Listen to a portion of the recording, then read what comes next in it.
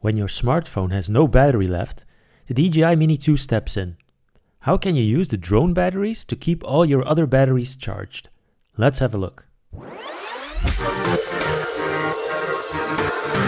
As you know, to fly the DJI Mini 2, you need to have a battery in the drone, charged of course, but you also need to have the controller, charged of course, and finally you need a mobile device, like a smartphone or a tablet, again charged of course. So as a good drone pilot, you always make sure that you have charged the drone batteries, the controller battery and your smartphone battery before you go out to fly the drone. Now, I don't know about you, but personally I have had several occasions where I am about to fly the drone when I realize that at least one of those batteries is almost dead because I forgot to charge it. Now, here's where the Mini 2 can help you out. If your smartphone battery is almost dead, it will automatically be charged via the controller if it's an Android phone.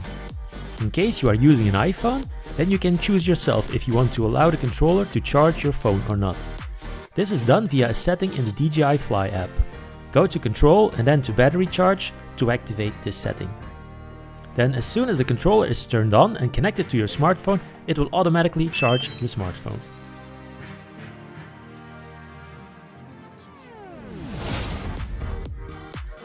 When you have the DJI Mini 2 Fly More combo, you not only get 3 batteries in total, but you also get a very useful battery charger. And when plugged in, it will charge the 3 drone batteries one by one. But the charger can also be used as a battery pack. So simply connect the charger via the out port to your smartphone and it will charge your phone. And finally, you can also use the battery charger as a battery pack for the controller. Use again the out port of the charger to connect to the controller and it will immediately start loading the controller.